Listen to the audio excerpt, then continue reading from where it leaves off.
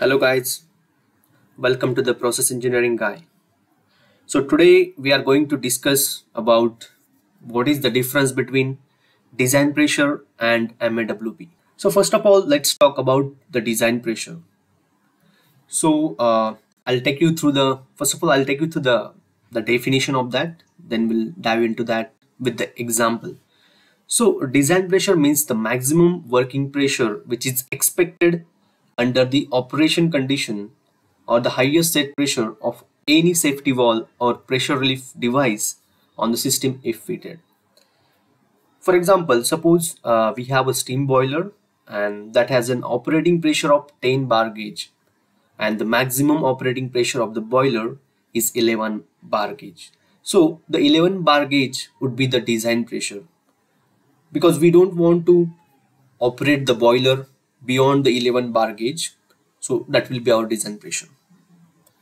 And if we talk about the MAWP, so MAWP is mainly the maximum allowable working pressure.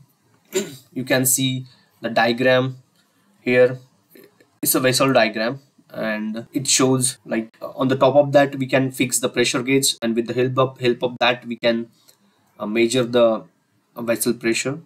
So MAWP is nothing but the maximum pressure at the top of the vessel at which the weakest part of the vessel can, and MAWP is always measured at the top of the vessel. So now let's explore some mechanical calculations. So first of all, we'll try to calculate the thickness based on the design pressure.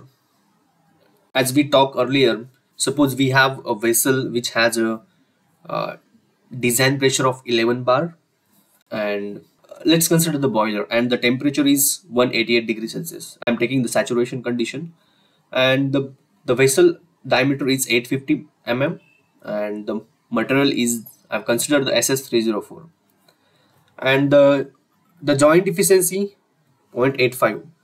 After calculating, you can get the thickness of that vessel will be 5.68 mm.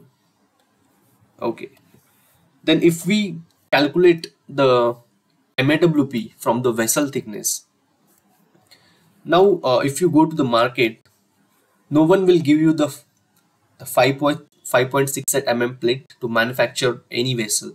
Yeah, so for that purpose we need to select the standard plate sizes like 3, 4, 5, 6, 8 mm. So the calculated thickness is 5.6 mm and we need to select the next size, so we will select the 6 mm. So if we have a vessel which has a 6 mm thickness, you can see the vessel can bear up to 11.58 bar gauge pressure.